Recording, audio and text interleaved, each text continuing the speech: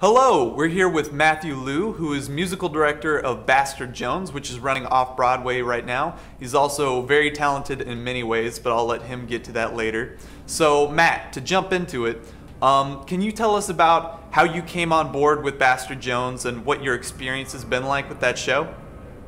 Sure, Dylan. Bastard Jones, I first heard of it when Mark Aceto, the book writer and director, we ran into each other at the library across the street. I go to Juilliard for school, and so there's a performing arts library next door. And we just so happened to be checking out books at the same time. And the thing is, I had heard of Mark Aceto from his work on Allegiance, because when Allegiance was on Broadway, I was a freshman. I just finished my junior year. I was a freshman, and I had applied to be his assistant for the project, but that things didn't really fall through. Things kind of fell through at best for me. But then, so we reconnected because he remembered me for my application. And you then, make an impression. This was a much better job, more well suited for me, because that job would have been a writer's assistant. But this one was with the music, which I'm more skilled at and know a little bit more of the business. And so he had me come in for an audition. I played for him. I sent him some videos of me playing. And he and Amy were nice enough to take the chance on me. I'm glad they did. That's awesome. So this is your musical theater debut in New York, or have you done some stuff before? I'm going to say this is my New York off-Broadway debut. I've done a couple of workshops, some 29-hour readings, which is just a race against the clock. But this is my first real run of a thing. And really, I just keep on saying it, Mark and Amy have been so good to take a chance on me. And, really give me the chance to show them what I can do and show the world what I can do. Here I am. That's awesome. I dream every night. So can you tell us a little bit about the show, why you like it, and what the rehearsal process has been like? Okay. The show, what do you want to know? The story, the type of show it is? Or? Just give us a general overview of the story for anyone who doesn't know what it's about.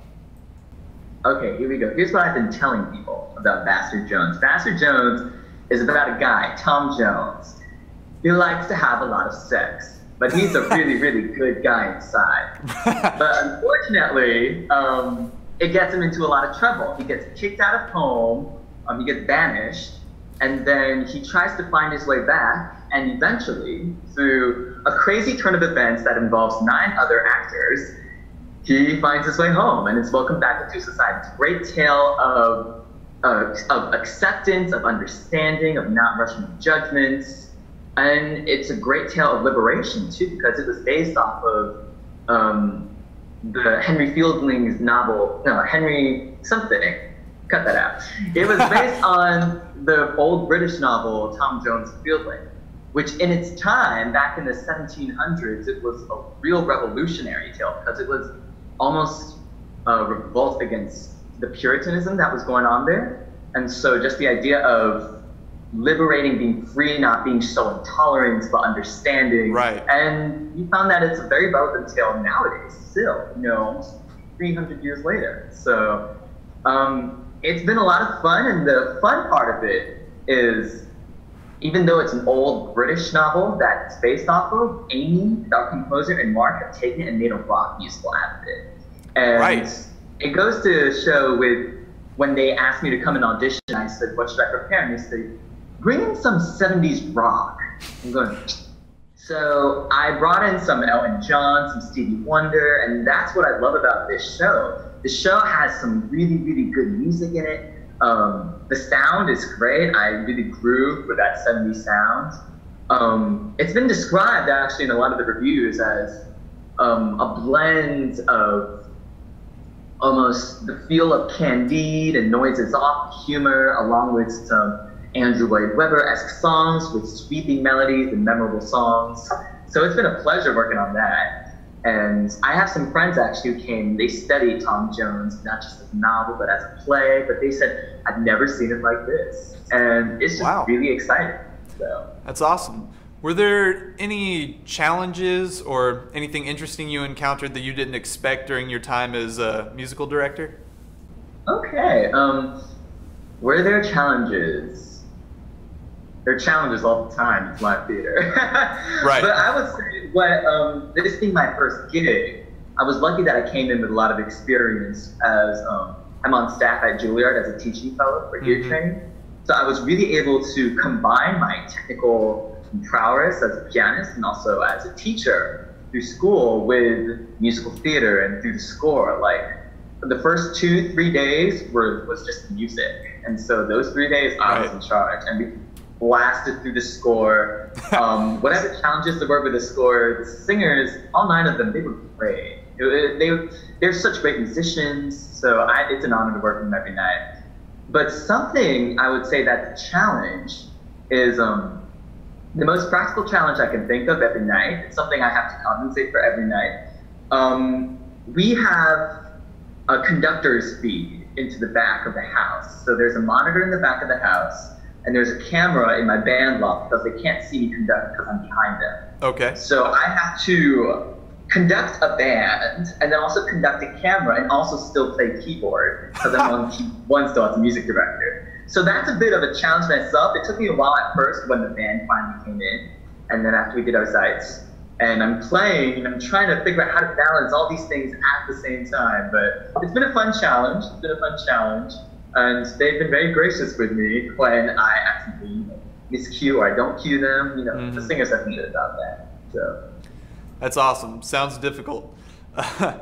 So to kind of back it up from Bastard Jones, can you tell us about how you first came around to music and to theater? What's your background? How did you get into all this? Okay, let's see. Well, stereotypically for an Asian, we were all forced to learn an instrument in my household. So my brother took cello and I took piano and violin. And so that was when I was 4. That's when I started my instruments. We started in Queens because that's where I grew up. Queens, New York, there was a Queens music school. It was a local music school, and my mom signed me up. And for my parents, it was really, will it stick with them? And it had always been that my brother, he was always more into the technical aspect. So he was fine with it, but it wasn't what he wanted to do. But I loved it. I loved it from the start. And there were tough moments in the middle, but that's where I first started my musical training. So I was started in classical. Then we get to about 5th grade where I started, singing in choirs. Through elementary school, through community choirs, and the middle school show choir. And that's when I first discovered a realm of music that wasn't just classical music, but was musical theater, because we sing a lot of that in chorus. I remember seeing, Best of Chorus Line, Best of Sound of Music, The Wizard of Oz, Rodgers and Hammerstein, and I just loved it all. I loved it all. The defining moment for me for musical theater was when in 5th grade, I was in this community chorus called Cassaggio in New Jersey, because at that point we had moved. And we sang this song from what would have since become my favorite musical of all time, The Light in the Piazza. And I was just drawn, just the idea of being able to, with beautiful music, tell an incredible story, but with the passion of your own breath. I think that's incredible. I love that. And that's something as an instrumentalist, as just a pianist, there are moments of that. As a violinist, there are moments of that. But to really create the sound by yourself from inside of you, I think there's something so beautiful about that. And I've gotten the perfect 3 combinations of that, of the story, of the music, and the inside passion of that. The easiest way for that to come through, I found, is in the medium of musical theater. Acting, there's sometimes, really good story and really coming out of you, but sometimes there's no music. Opera, I would say there's really good music and it comes out of you, but sometimes the stories are lost, But the perfect blend for me has always been found in the theater. And so to be able to work now in the theater is just such a blessing, and I really enjoyed every moment. It is beautiful the way musical theater brings all the arts together and puts them on display, how they all connect and flow together and can make each other better when they're together. Right. So to transition again, are there any projects that you're currently working on? I know that aside from being a musical director, you're also a composer. Yes, I am. I'm in school for composition, so this for the last 2 months, because we've been rehearsing since May, and then our run went right after rehearsals, I've kind of put a stop on that. I've written some things here and there. Right now, my intention, because going into senior year, is to look into the next step. So whether or not that means applying for grad school, or I'm definitely going to apply for grad school, so that's what I'm looking for. Looking at schools like Juilliard, NYU has a really great writing program. Definitely want to stay in New York because I want to stay in the field. I want to stay in the theater. Looking into things like the possibility of just seeing if after school, if more gigs come up, and seeing if I can take them. I'm definitely, this summer, I'm already helping out with a lot of other musical theater intensives with some of the actors that I've met through the musical. For example, I'm working with Cheryl Stern, who plays Bridget in our musical, and Landlady Nanny. That's a very funny character. She is part of an organization. They run a week-long thing called Triple Threat Intensive, and so she's brought me on as a pianist. I know Joe Barris and I are in talks for some things in the future at Martin Luther King Junior High School. Mark Cito and I are keeping in touch. And Joe Barris is the choreographer? He is the choreographer, that's right. And then the most potent thing I can think of that might be coming up is at Juilliard we have this thing called Opera Comp, in which we create new works of opera and musical theater. The composers get to team up with librettists and book writers and make together a little 10-minute piece. And we have the vocal students here and the drama students here perform at school. So it's a real collaborative effort. Last year was our first time doing it, and it was a real success, and I was a part of that. And I'm going to be a part of that again this year, so I'm going to be creating a new theater piece and seeing what happens. That's awesome. Yeah, so, looking forward to it. So we've got kind of a fun question we've been asking everyone we interview, and you might not have any previous ideas on this subject, but if you could just speculate on the spot. If someone threw $100 million at you and said, use this to develop new musical theater, what would you do with it? Oh. Let's see. What would I do with that? How much money is it? $100 million. $100 million. Okay. What I would do with that money is, yeah, you're right. My perspective is going to be a little different. Mm-hmm. I think there needs to be more openness to mentoring. So I'd like to use a lot of that money to set up a mentoring program, and then be able to adequately compensate those who participate in the program. So, you know, so that the mentees are getting what they want and what they need out of it to be able to grow, and then the mentors are being well compensated, and that they can use those funds to, you know, take them to outings or really explore and cultivate new art. Along with that side of cultivating new art, I think it would be great to set up a theater exchange program, not just for students, but for writers, you know, being able to bridge the gap between theaters in London and the theaters in New York. I went to London at Thanksgiving, and I think it was lovely. Wow. And drama is so different there. It's a different color of drama there. Mm-hmm. And so I think it's fascinating to be able to build that connection there. So that would also be where the money goes. Definitely want to set up more theater spaces, because there's always need for more of those. Yes, and, everyone needs space. And yeah, I'm going to say that for now, yes. All right. $100 million might go quicker than you think, so that could be what you get for that money. I'll take it if that ever happens. That sounds wonderful. So, another kind of speculative question. What do you think the future for musicals is going forward in the next 5 to 10 years? Where do you think the scene is going? Here we go. I thought a lot about on this topic. All right. Because the trend that we see right now in American theater is that the songs are becoming more and more pop-oriented, and the sound's more going that way, which is great. And if the music is good, then all right, it's theater, and it's done its purpose, told a story. I hope that there will be more openness with like directions of where it goes, and because there is such an openness and such a diversity even in London when I went. You know, the theater that's there is so different from the theater here. So I think the future for musical theater is that it will always be telling a story, and how it tells it is going to vary from time to time. It's going to vary from season to season.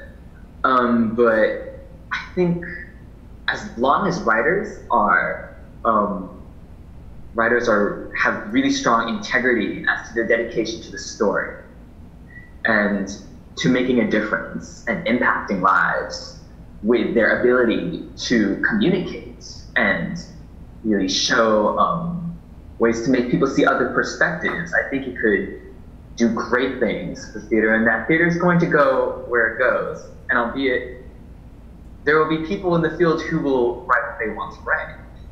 And while the New York theater scene is becoming kind of commercial, I'm going to say that, unfortunately, you know, sometimes even though it might be really good art, it might not generate the most money, and that's a problem sometimes. And it's, you know, that some art, you know, gets more recognized than others.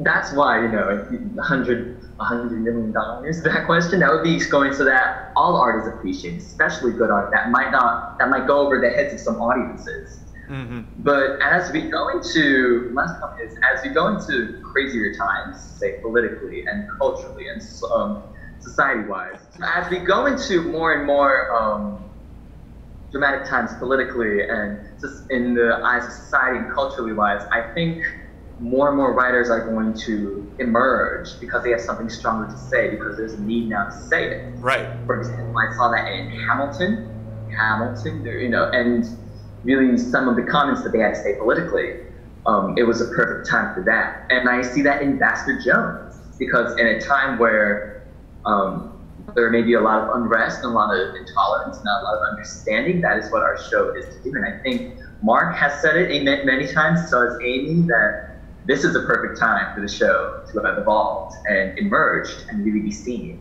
So yeah, there we go. And that's part of NMI's mission, is to foster those new writers, and anyone who has something to say, teach them how to say it. There you go. That's right. It sounds like you've already started answering my last question, but if you want to take one more crack at it, I was going to ask you, do you have any advice for people just getting into composing for musical theater or writing musical theater? Okay, hold on. I'm going to think about this one. Give me just... oh, that's a good question. Mm-hmm.